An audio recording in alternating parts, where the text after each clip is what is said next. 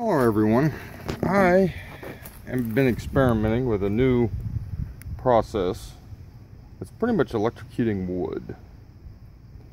And I'm going to show you what I've done. I've taken apart a microwave just enough to get to the transformer. I didn't even mess with the magnetron. I'm not going to kill myself just to do this. But pretty much I pulled out the microwave, rewired the transformer so that it will give me approximately 2,200 volts. This is not the preferred method, and this is highly dangerous. If I were to touch any of the terminals, as you can see, I have very well wrapped them off so I wouldn't accidentally do it. They come over here to these two clamps. These things will clamp to the wood, and I'm going to put an electrolyte solution on the wood. That's what's in the glass. Just really saturate the top of the wood with it. That will allow the electricity to flow through it and burn in certain spots. The two boards that you just saw earlier, these two were ones I just tried. I just finished making this. So all of this is still very unique to me. You can also see there in the background, it's unplugged. And you can't really tell, but the power strip is turned off. Okay, so I'm going to try to do this one-handed. Mix up the electrolyte solution and paint it thickly onto the wood.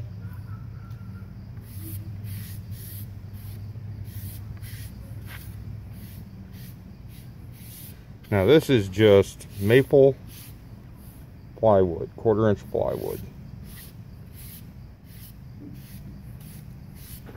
Okay. See if I can do this one-handed.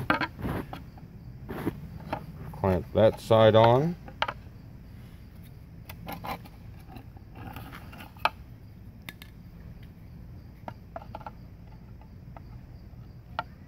Clamp that side on. See if I can get it centered a little bit better. Okay. So the wood's hooked up. Transformer.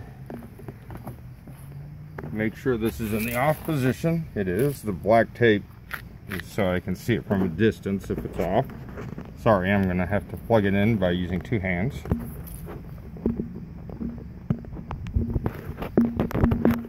Okay, it's plugged in. Now, this is what's going to happen.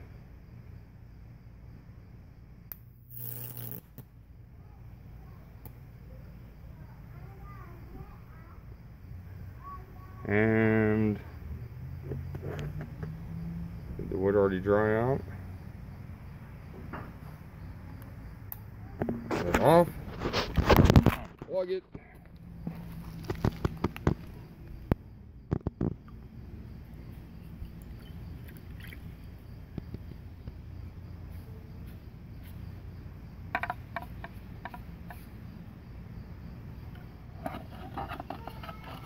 I get a better grip on this wood on this one. Okay. Okay. Sorry, I'm going to mess with the camera again. Plugging it in. And powering it back on. There we go.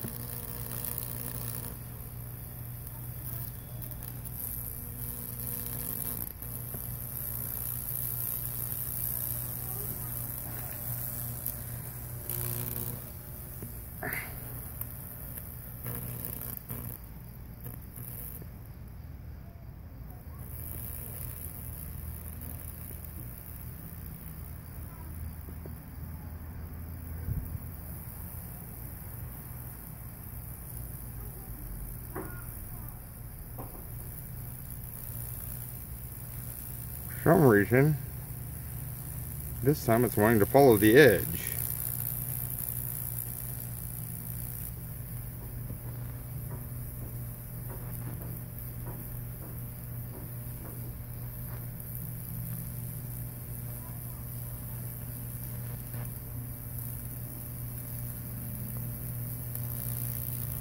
I'm guessing I over saturated and got it on the bottom of it and on the edge of it. Now once they connect in the middle, it'll stop because there'll be a circuit made. But it's supposed to stop.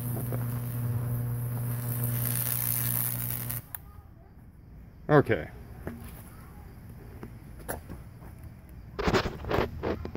Unplug it. See?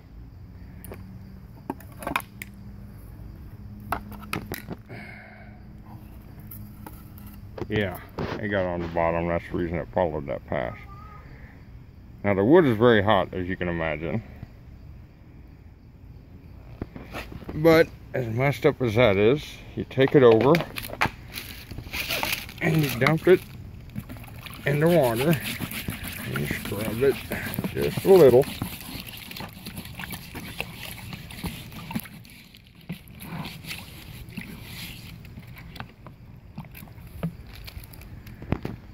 And that's how it comes out. Now I'm still learning this, obviously. I'm like I said, false starts, too much on the edge, but still that turned out pretty nice. And it connected. Now the microwave transformer is extremely underpowered for this. I'm supposed to have a more powerful transformer, but right now this is what I have. It was free along with all the parts. That's a really cheap set of jumper cables that was lying around the house.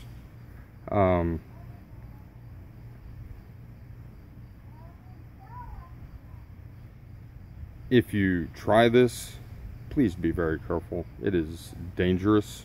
A lot of voltage. One reason I'm holding the camera with one hand and doing everything with another hand is so that only one hand touches a jumper at one point. I don't want both hands to touch because that can jump through, and that's how people stop their hearts. But in this case, I've been very careful. If you want to try this,